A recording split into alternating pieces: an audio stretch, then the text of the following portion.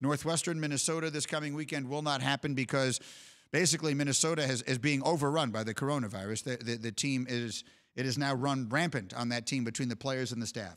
So they can't play this weekend, which means that if there is a Big Ten championship game, Northwestern is in it. Northwestern wins the Big Ten West by virtue of that Minnesota game being canceled.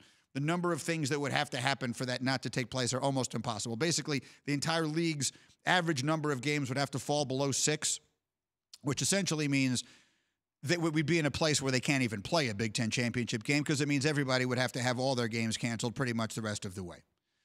So it's just a shame that that continues here.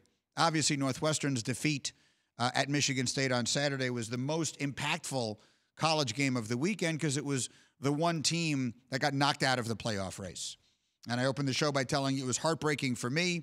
I drank myself into a stupor Saturday, so much so that it ruined all of Sunday.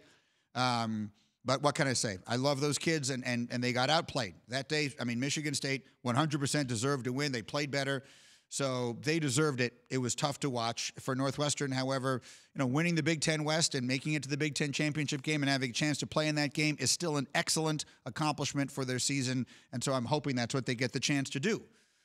The question is it Ohio State they'll play there? What winds up happening with Ohio State? They have their own coronavirus concerns now in Columbus.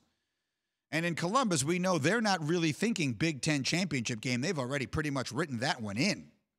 The question is, if they only wind up playing like 5 games, can they make it to the playoff?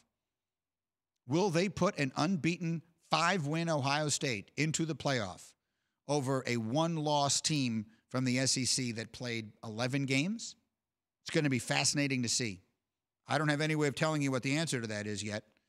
We'll find out a little more about what they're thinking tomorrow night when we get the next issue of the rankings. Now, Ohio State is sitting there at number 4 right now, as of last week. They didn't get to play. So will they move down? Will they drop as a result of just having played fewer games than so many of the other teams that are contenders? We'll wait and see.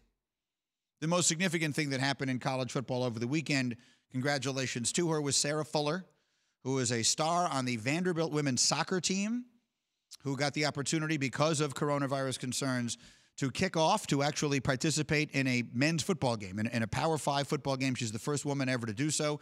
She kicked off to start the second half. I believe she would have kicked extra points if they had ever had one, but they didn't score. They got shut out in the game, and the coach actually got fired the following day. But it's a colossal thing. There's no question. It is just an unabashedly, unquestionably wonderful thing that she got the opportunity to do it and everything that it means and everything it stands for. We're seeing more and more women getting opportunities in men's sports, coaching-wise and other areas, and even playing, and when there is that opportunity. And anyone who is against that, in my opinion, I'm not even interested in talking to you. Your opinion is not worthy of even being discussed. Good for her. If you have anything to say beyond good for her, I'm not interested in hearing it.